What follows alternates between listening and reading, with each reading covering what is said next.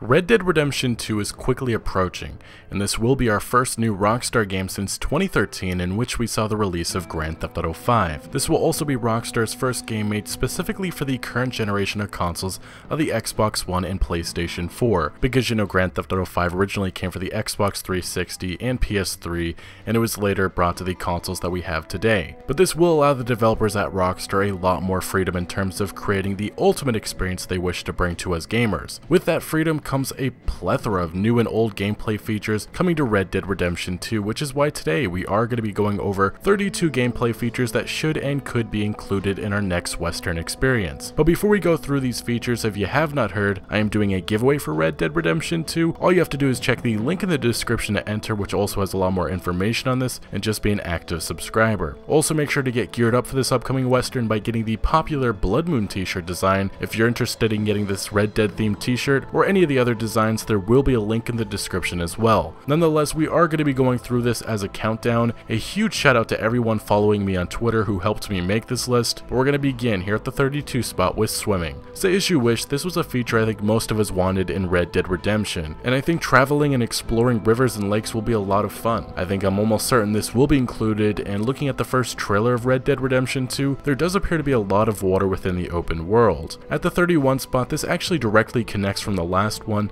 and that is boat travel, which clearly could be seen in the first trailer showing two individuals on a canoe. This will also be a great way to add more travel options to the game, and if the leaked world map is to be believed, this could connect us to some islands. But next to the 30 spot, we have gang hideouts, which was a lot of fun within Red Dead Redemption. If you don't know what this was, maybe you didn't play Red Dead Redemption, don't know why you haven't. It was pretty much a gang location that we would have to clear out, usually with assistance from a non-playable character that has a specific reason to clear the location. Seeing bigger and more hideouts in Red Dead Redemption 2, along with better loot and maybe some special weapons, is what I'm hoping is featured. But to the 29th spot, we have basic activities. Red Dead Redemption featured a lot of things to do, and seeing poker, drinking, bounty hunting, blackjack, arm wrestling, horseshoes, five-finger fillet, and liar's dice all back should be a given. But next up at the 28th spot is another basic activity, plant gathering, but this should be expanded to be used in making more money off certain plants or having more of an overall importance, possibly being used to make other items like medicine.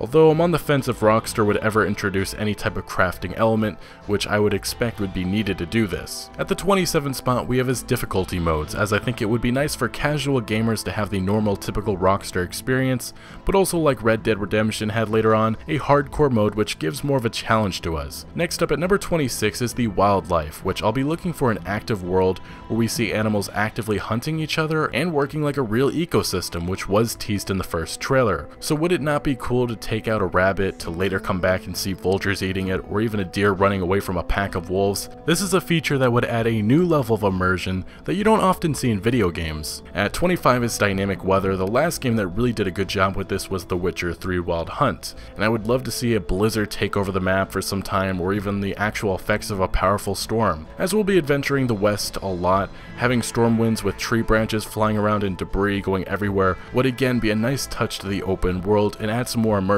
Now 24 we have is non-playable character interactions.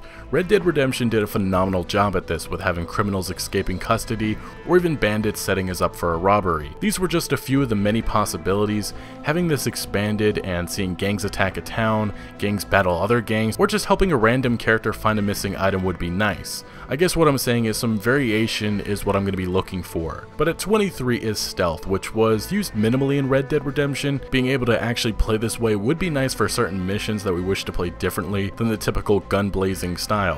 I remember in Red Dead Redemption we had one mission in Mexico where we had to sneak onto a train and take out the soldiers with throwing knives. If we were able to actually sneak up from behind and silently take down enemies, I think that would be an appreciated new feature. At 22 we have his stranger missions, which was the equivalent to side missions. Red Dead Redemption had some really fun and unique ones that got expanded upon as we adventured through the West, and I think we all know we'll be seeing them back again. My only hope is maybe some more choices with some of these quests, and we have to see the Strange Man return.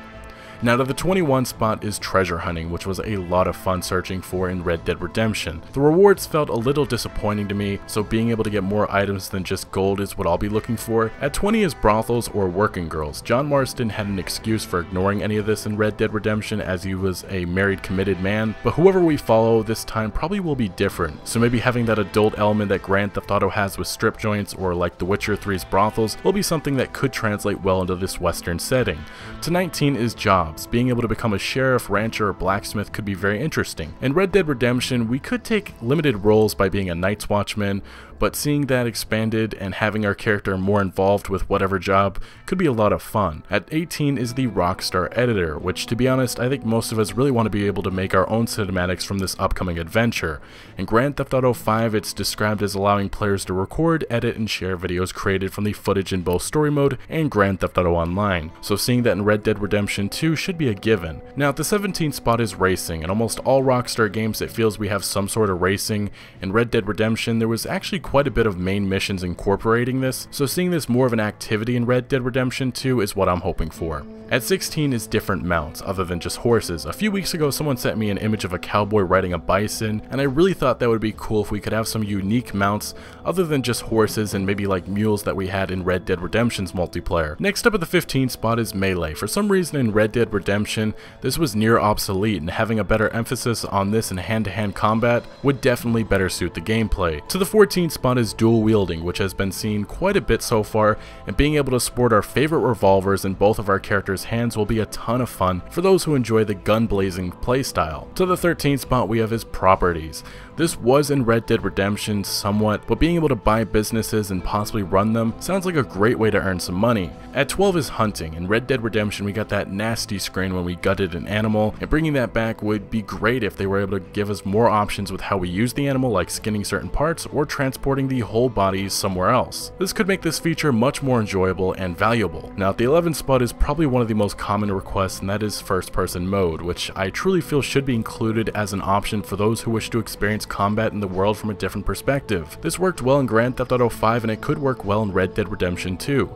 Stepping into our top 10, here at the 10th spot we begin with challenges. Like in Red Dead Redemption, becoming Legend of the West once again will be a major goal. The only change would be maybe having challenges less involved with getting every outfit in the game, but the 9th spot is an interesting one, and that is running and operating our own gang. In online we can expect full support like how the biker DLC was handled in Grand Theft Auto Online, but having this translated over to Red Dead Redemption 2 single player and online would be a smart addition. At number 8 we have his better loot. Being able to scavenge ammo, money, or weapons from down enemies was great in Red Dead Redemption, but in Red Dead Redemption 2 featuring more collectible items would allow us to get some better money whenever we need to purchase things from a general store. I will say that Red Dead Redemption did have some different types of loot, I guess you could call them more rare, like picking up pardons, so seeing some more variety is what I think I want. Next at 7 is customization. From the first images of RDR2, we've seen weapons with unique designs on them and characters featuring various outfits and items on them, like jewelry. So obviously in Red Dead Online, having an option to fully customize our character's appearance, NBA 2K or Fallout 4 style, should be expected, especially with the available technology.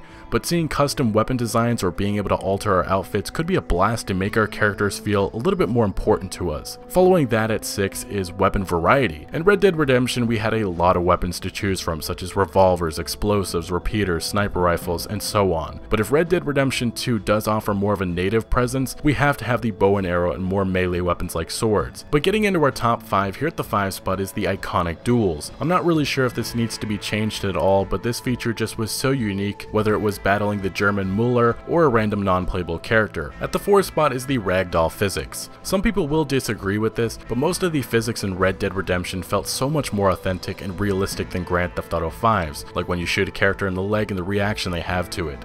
This may seem like a small thing, but it really added a layer of immersion and appreciation to Rockstar San Diego's attention to detail. But next up at the 3 spot is the fame and honor system, which I feel is the best way to rank up our character. This was another extremely fun gameplay feature which rewarded us for doing bad or good. With fame, whatever we did earned us a higher reputation, while honor would earn certain perks for us whether we played good or bad. Seeing this in Red Dead Redemption 2, I hope it stays close to the same, maybe with more tiers and added rewards. Now the 2 spot is the dead eye targeting, which has to come back. This was in both Red Dead games before, and it kind of, at least to me, feels how VATS is to Fallout. It's a really fun and enjoyable gameplay feature, and I actually hope it's not changed much in RDR2.